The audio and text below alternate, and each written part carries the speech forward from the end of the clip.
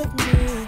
Come on and talk to me. I really wanna know what you think. I wanna hear your truth. I wanna see what you see. Come on and talk to me. The girl Lovelyti in these Greenroom streets. I wanna hear your truth. I wanna see what you see. Come on and talk to me. The girl Lovelyti in these Greenroom streets. I swear to God, this might be the noblest of professions. Robin Williams had a bar that I loved. He said, comedy is the only job you can have where you can use everything you know. And that's true. You can use more than you know. You can use what you think. Use it. Don't be afraid. Don't let these bitch-ass niggas button your lip.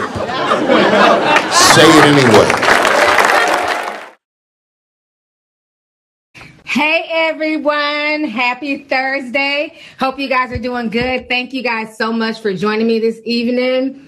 Y'all be having me dying in the chat with all the gifts and the memes and the dancing emojis. So thank you guys so much.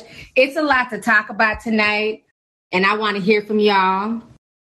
It's a lot going on, especially in this world in general, but in the comedy community, a lot of conversations are being had, and a lot of these conversations have been had for the past few years. I've noticed it, but I've noticed a lot of things are getting worse. And after the little stunt that happened yesterday with T.I.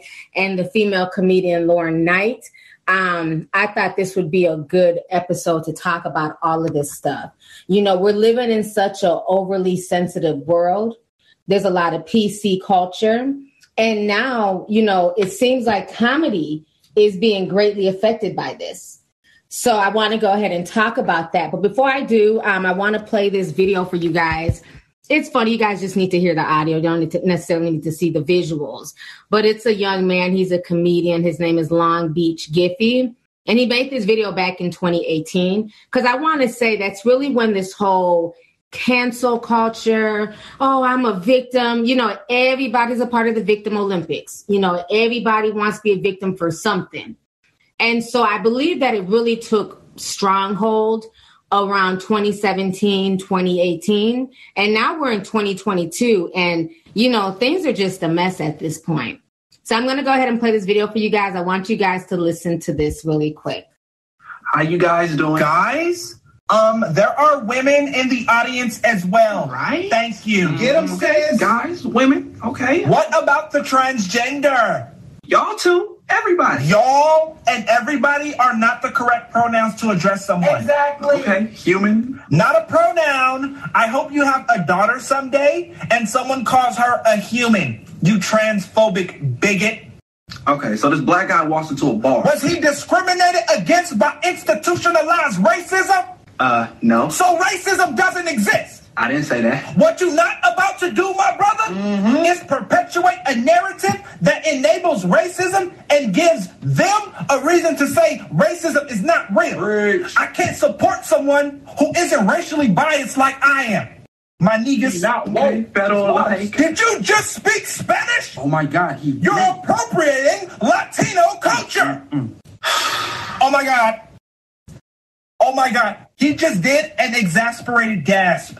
That's hate speech. You sexist, racist, cool, asshole, you bigot. Uncle Tom. I was just about to tell a joke. A joke? Oh, jokes. A joke? What? No. What? It's 2018. You can't tell jokes. Jokes are hate speech. Boycott Griffin. You're an insensitive asshole.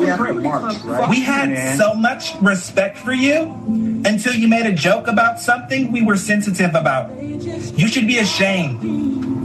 You should be ashamed. You are the problem. Okay, you're the problem. All right, so y'all just heard that. Now, he made that in 2018, okay? And it's so funny because, like I said, fast forward several years, and look where we're at now, where, I mean, it's literally a debate about this whole Will Smith thing. You know, was Chris Rock's joke too far? Was it, you know, just a regular joke? And, you know, I grew up in a different era where, you know, we grew up with roasting, your mama jokes. You couldn't even tell. I don't even think you can say your mama jokes anymore to kids on the playground, you know, because that's the thing that taught us to be witty, to know how to defend ourselves with words. But these kids are so sensitive now. It's really crazy. And it's like you can just say something without meaning to offend, and somebody will take offense to everything. And I just think it's just really sad. And, you know, my whole thing is this. At this point in time, I think what really happened is like around 2015, 2016, you had the whole anti-bullying initiative, right?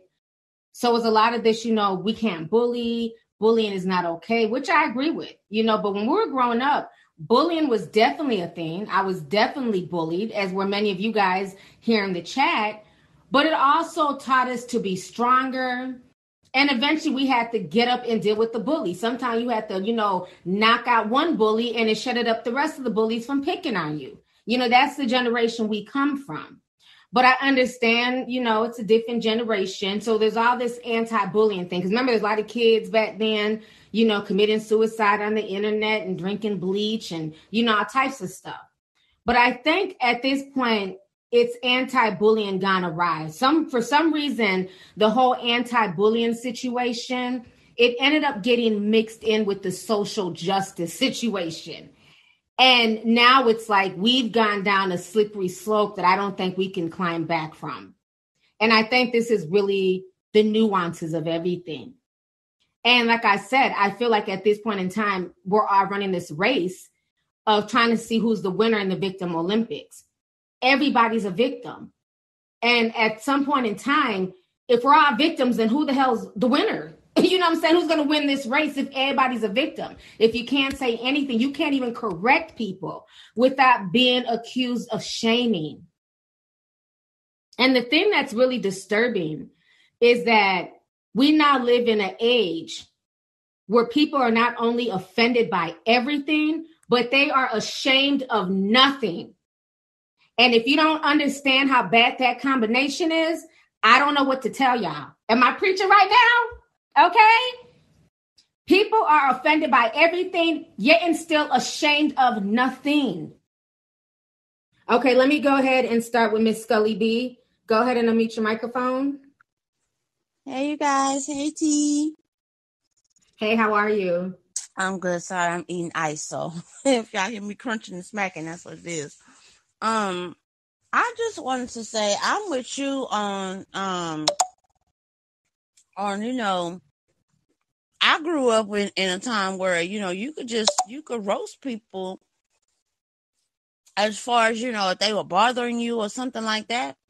And now it's like if you do that, you bullying them.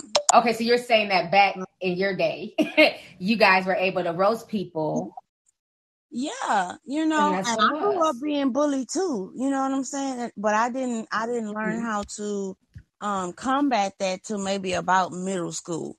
You know, and it was with comedy. You know, and it's like now do you remember like some years ago they had this show on MTV called Your Mama. You remember that?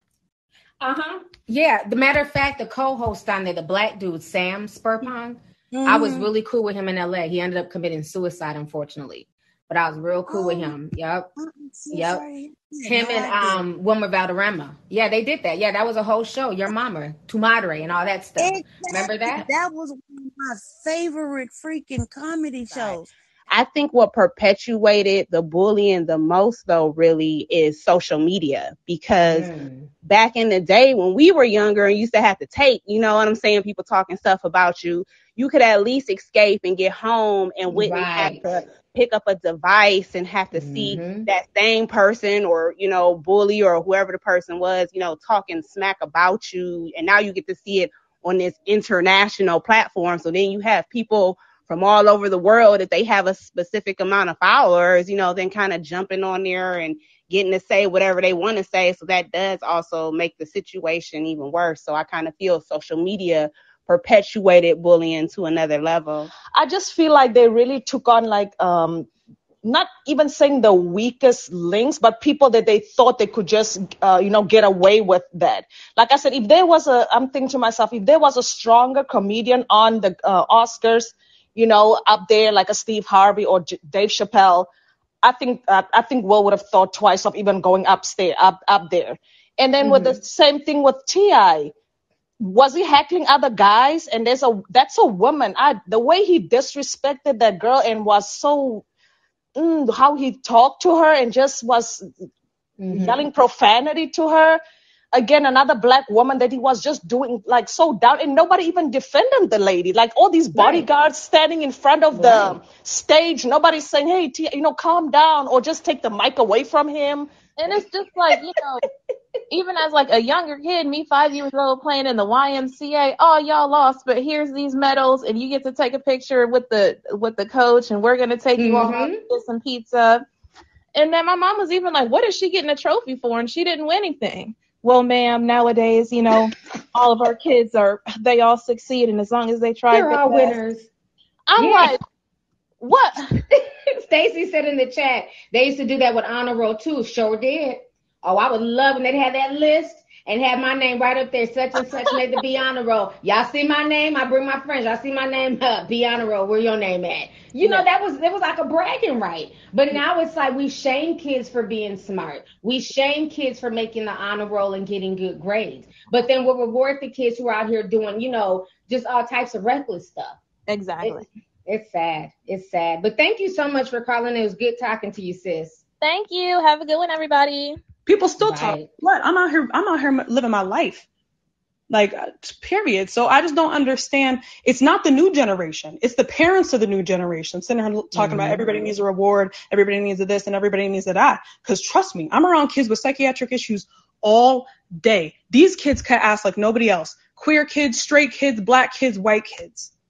Right? It's the idiot parents and the idiot school boards. Like, I'm queer. I'm not sitting here bothered over nobody making a gay joke. We cut ass just like everybody else. So I just don't understand. And what bothers me the most is that people can sit on the internet on this cancel stuff, but y'all know behind the scenes, y'all are making the same type of, nothing has changed. Comedy is not dead. You're just putting it in silence. And the problem with putting any type of situation in silence is that's where that actual bigotry and actual dangerous thinking festers and grows. Like, I want you to wear your weirdo on the outside. I want you to be open and honest about who you are at all times, because nothing that you say is going to stop what's going on over here. I don't care like that. So I just don't. And I'm glad you made that point. Like you said, you're LGBT and you can take a joke, but they make it seem like, all people who are LGBT are just so sensitive. You can't say anything. And it's like all my friends who are LGBT, they are the most roastingest. And they got jokes about everybody. So I'm like, who are these sensitive people on Twitter? Because all my friends do is roast and gag and talk shit. And what's craziest to me is it be the straights, right? It's like that fake woke, you can't say anything about black people. Meanwhile, black people don't care. You can't say anything about queer people. The queer people don't care. And the actual bigots will sit here and attack us over stuff that the 2% of people at the very, very top are making rules about. Meanwhile, y'all aren't doing anything about the gay panic murder defense. Y'all aren't really doing anything that will actually positively impact the gay community. You know why? Because you want to cancel the conversation. It was the jester. Which brings me to another festivity that was back in the day. It was called, I think, the Day of the King or Day of the Mad King, whatever. You were taking the pissiest, drunkest mofo around, and you were putting him in the outfit of a king or a pope. Two people you could not disrespect back in the day. But once a year, you were allowed to. The population was going in on them because you need to let the population have a way to vent and let that steam go out of the valve. Because if you don't, guess what happened? You and your queen might get your head chopped out. Okay? Shout out to France. Bonjour. So yeah, you need to let the population. I am. Because I hear that French accent. Bonjour. I am. Bonjour. Hello. Comment ça va? So. Comment tu parles tout titi?